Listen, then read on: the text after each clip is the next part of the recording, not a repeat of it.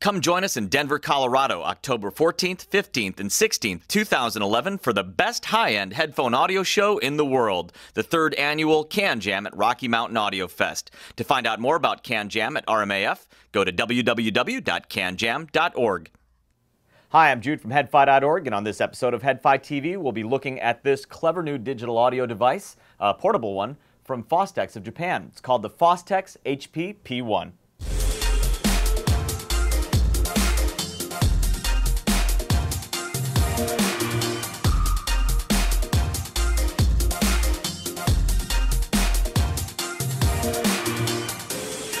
If you've been watching Headfi TV, you may remember from episode 3 that we covered the Cipher Labs algorithm solo. Now, in the event that you didn't watch episode 3, what the algorithm solo allows you to do is take music digitally from your iDevice, your iPad, iPhone, iPod, and then bypass that iDevice's internal DAC and instead use a superior, more sophisticated DAC inside of the Cipher Labs algorithm solo. The Fostex HP-P1 does largely the same thing, but the key difference is the Fostex HP-P1 has its own built-in headphone amp in addition. So, with the Cipher Labs algorithm solo in a portable headphone rig, you need to attach an external headphone amp to it, because again, the Cipher Labs algorithm solo does not have its own headphone amp built in. But with the Fostex HP-P1, with the built-in headphone amp, you can get this setup with one less box. The digital to analog converter section, or the DAC section of the Fostex HP-P1 is built around the AKM 4480 32-bit DAC chip. It's a DAC chip I wasn't previously familiar with, but it does sound very good in this implementation. The headphone amp is also quite capable. We're going to talk about the HP-P1's overall performance very shortly, of course.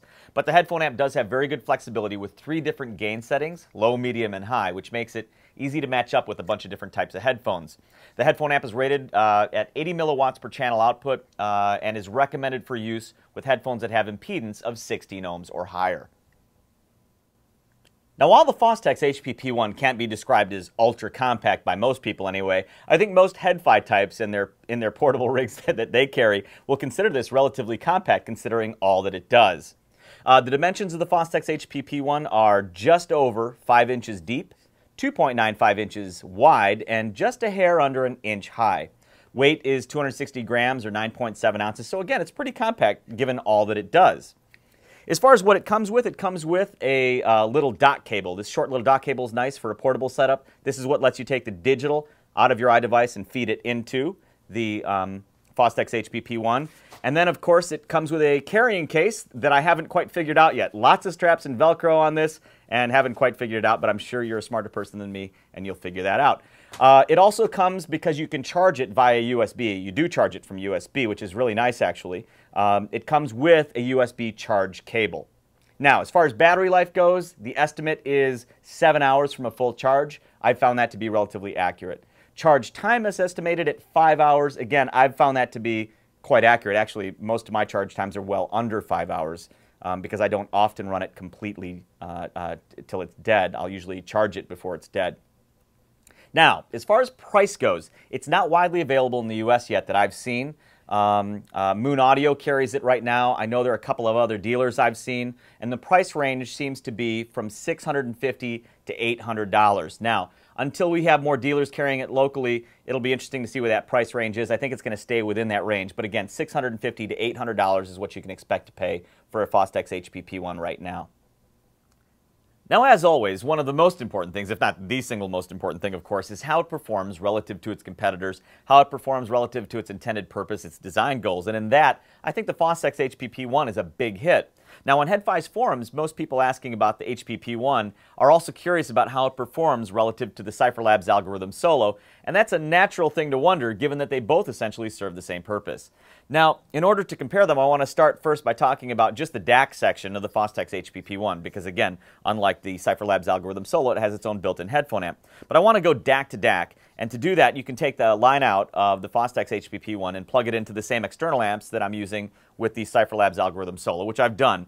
Now, DAC to DAC, they're more similar than they are different to my ears. And you can get a more distinct comparison if you compare it to, say, something like a Hi-Fi-Man HM801.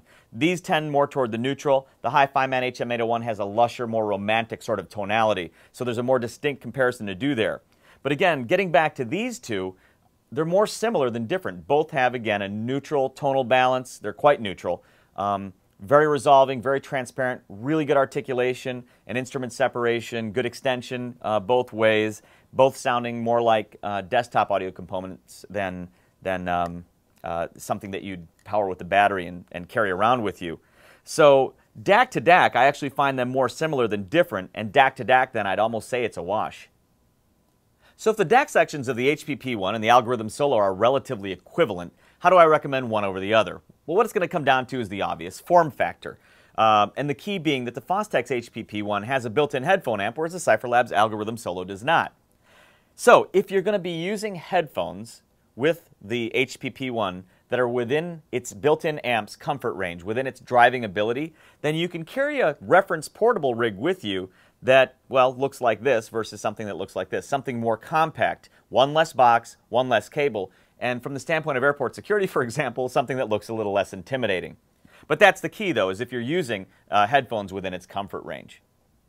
So to further the comparison between the HP-P1 and the Algorithm Solo, I want to focus on a couple of use cases that probably favor the Algorithm Solo. So one, for example, might be if you're using in-ear monitors exclusively, really sensitive in-ear monitors. If that's the case, there could be some advantage to using the Algorithm Solo. So using really sensitive in-ear monitors brings me to really one of only two criticisms I have of the Fostex HP-P1. Actually, we'll discuss both of them now since they're sort of related. When I use my most sensitive in-ear monitors, like these customs, JH16 Pro or a Westone ES5, when I use these sensitive custom in-ear monitors, at the very bottom of the volume range on the HP-P1, it uses a standard potentiometer for volume control from what I can tell. At the very bottom of the range, just above dead silence, there is a touch of channel imbalance. Now the thing is, though, it hasn't been a problem for me because you only have to turn it a hair further to get past that channel imbalance, and when you get past it, you're at a listening level, I'm at a listening level, lower than the lowest level I generally listen at. So it's not an issue for me. That said, some users who are sticklers for detail, who want perfect channel balance, perfect channel matching throughout the entire volume range, that might be an issue for them regardless. And I can understand that if it is, because at headfi we can be detail-oriented when it comes to these things. So if that's the type of listener you are, you're mostly listening to in-ear monitors on the go, you are a stickler, you want perfect channel matching throughout the entire volume range, then headphone amps like these might be the better choices. Headphone amps that have stepped volume controls that are matched essentially perfectly throughout the range. This is the Ray Samuels Audio Shadow that has stepped volume. This is the TTVJ Slim, also with a stepped volume control. And then this, the Head Amp Pico Slim, which has some of the most fine steps in a stepped volume control I've ever used. These things have essentially perfect volume matching throughout their entire volume ranges. And if you're a stickler for that kind of matching, those might be a better choice. And those you can use in conjunction with the CipherLabs Algorithm Solo. I am not a stickler for that kind of detail as long as the listening level is lower than I would listen at where the channel matching does come in. Then for me, again, it's just not an issue, and it hasn't been an issue. While I'm on the issue of volume controls, that brings my only other criticism of the HP-P1 out. That's the volume knob. I mean, it's a pretty elegant unit. And it's pretty clean in its design, but the volume knob sticks out quite a bit further than I'd like. I would like a smaller volume knob. I haven't had any mechanical problems with it or any issues with it. I just wish it was a bit smaller. Another use case that's worth discussing when you're comparing the HP-P1 and the Algorithm Solo is the use of headphones that are particularly challenging or really hard to drive. Starting with the Odyssey LCD2, which is very popular on headfi right now. It's a planar magnetic headphone. Not a terribly difficult headphone to drive, but one that responds well to amps that put out gobs of quality power. The HP-P1 isn't an amp I'd describe as having gobs of power, so it can drive it. It's just not an ideal matchup.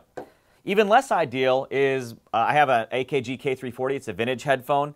Also notoriously difficult to drive. Also not a good matchup for the HP-P1. The Sennheiser HD800 is another example.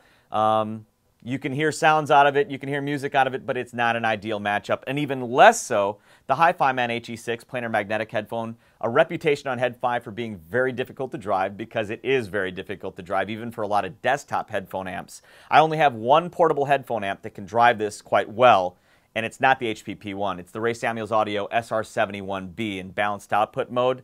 Actually, that amp can drive all of the headphones I just mentioned very, very well. certainly for a portable headphone amplifier.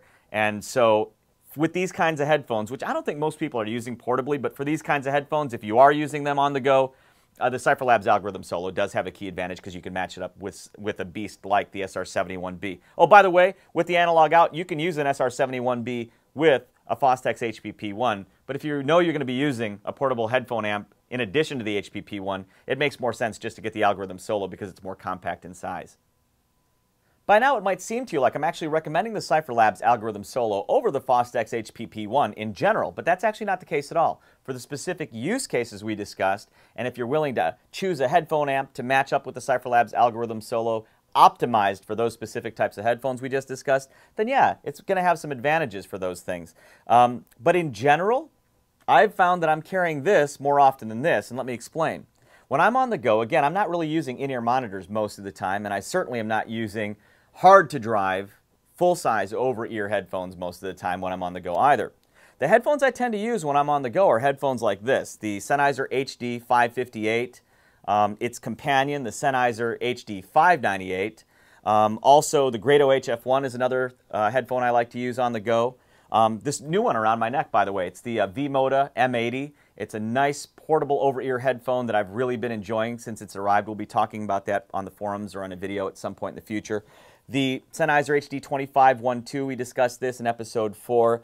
And my overall favorite portable headphone right now, the Beyerdynamic DT1350. This has been kind of my go-to headphone since it's arrived. These are the headphones I tend to use on the go more than any others. Now, you say, well, what do these headphones have in common? Some of them are open, some of them are closed. But what they all have in common is that none of them are terribly challenging to drive. But yet, all of them respond quite well to high-quality amplification.